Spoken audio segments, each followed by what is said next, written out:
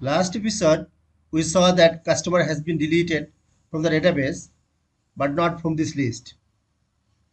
It was removed from the grid when I did refresh from the browser.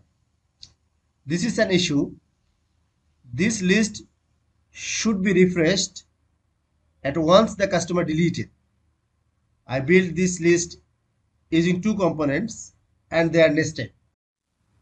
Fix this issue, I need to pass the notification from child component to parent. In this episode, I'll discuss how we can pass a notification from child component to parent. To pass notification from child component, you first need to define event callback delegates inside the child component. This display customer is a child component. So let's define event callback delegates. And you also need to add an attribute of this delegate parameter so that parent can pass a method to this delegate. And visibility of this delegate must be public. Second, you need to define the method in the parent component. This is the parent component. Here I am adding a method, private void. I'm reload.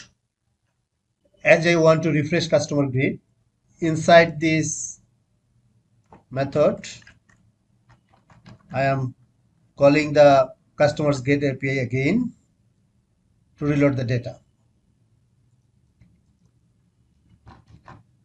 Here, and the same task. The third step, you need to assign this reload method to the event callback delegate inside this reserve file. Here, the delegates defined in the uh, child component, his name is onDelete. So let's copy it and paste here and assign to the method I already defined in this file. This is the reload method. The fourth and final step, you need to trigger this onDelete event. I can trigger this event inside the child component. This is the child component. I'll add the triggering code here as because this onHandleDelete method is the event handler of delete button. onDelete invoke. Okay, if I recap this, when user clicks delete button, this onHandleDelete event handler method will be executed. So this method first deletes the customer from the database by calling customer delete API, and then it will trigger this onDelete delegates by calling invoke async. As I assign this onDelete delegate to the reload method, this reload method will be executed. Here is the definition of reload method. It again call the customer get API to read the data from the database and reassign to this customer's variable. In this case, recent deleted customer will not be there. For two-way data binding, customer list will be re-rendered with new data. Okay, let's see in browser. Okay, let's click the delete button.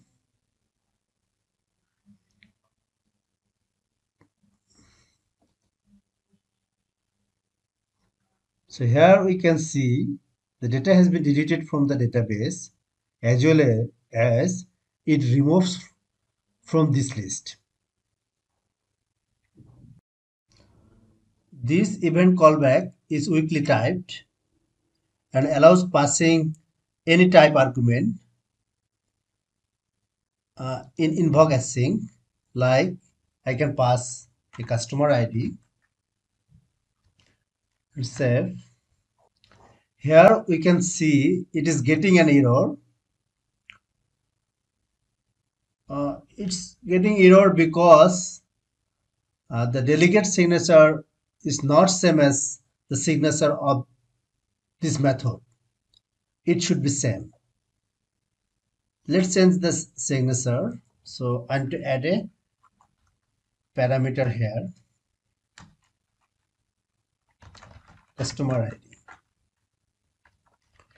I'm adding object here because this is the weakly typed, and this invoke async can accept object type argument.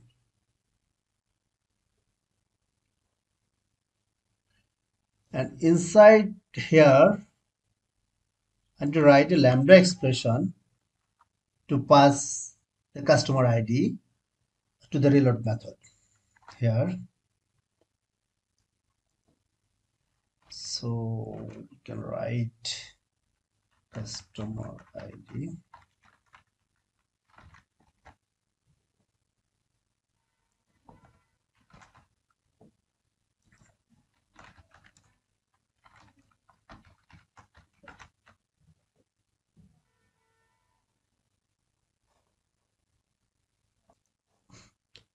Oh, sorry, the ampersand should be here. Now there is no error. So now this method can accept the customer ID. We also can use the generic delegate like this.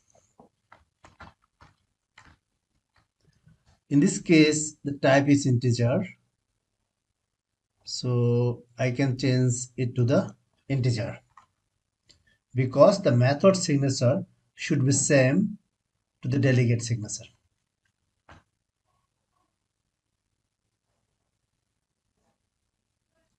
We also can change the logic of reload method. Here I can use the customers. Yeah. Let's save. Let's run the application again. Okay, let's click the delete button. Here we can see the customer ID inside the reload method. It has been passed from the child component to parent successfully. Click continue and see there is no customer data. Thank you.